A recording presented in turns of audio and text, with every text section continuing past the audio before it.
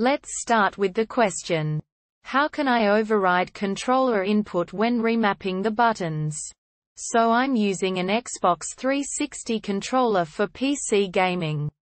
Over time I've used several remapping programs, Expander, Joy-to-Key, Steam Controller Mapping, etc. And they all seem to have the same limitation when playing a non-Steam game. Playing Steam games is a whole other mess. When I'm playing a game with baked-in controller support, remapping a button does not override the button. It just seems to append the remapped key to the signal when I press a button. While this works great for games without controller support, it causes madness in a game with controller support. Since now the game is trying to take both the controller command and the remapped keyboard command at the same time. Is there some way to completely override the button signal from going through when I'm remapping the controller, either in one of the listed apps or through some outside means? So how can we solve this? There are 3 possible answers. Answer 1. Unplug the controller, start the game, plug the controller in. While this won't work for all games, it should work for most. Because most games look for input devices at launch and won't find a controller if it's plugged in after the game has launched. Answer 2.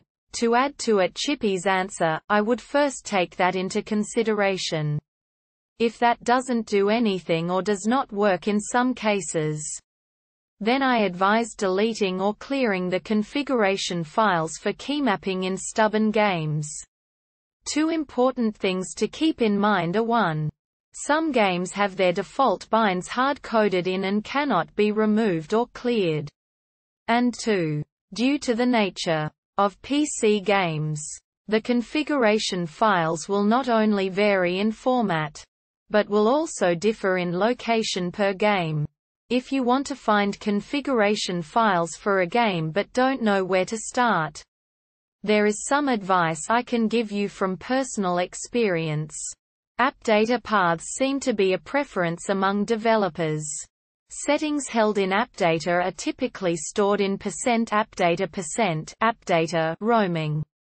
Another good place to look will be %local appdata %appdata local.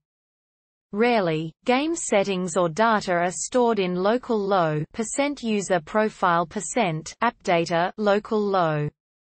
Going with this approach, the next step is to look for folders associated with either the game name directly or the developer/publisher's name.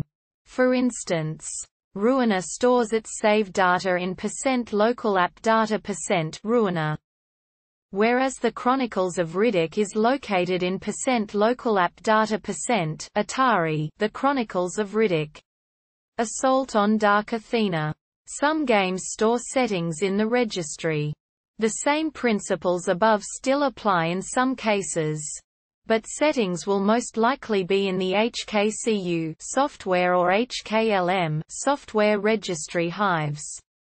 Assuming you have found a game's settings files, and that the keybinds can be modified, locate where the binds are and clear them. Now run a game with your controller and see if you can apply gamepad input as the primary, only input. Hope this information can help you out. Answer 3. Adding the games to your Steam library and then launching them from big picture mode should allow you to fully remap your controller in Steam and it be translated into the game. I hope these answers helped, and if they did, please drop a comment and subscribe.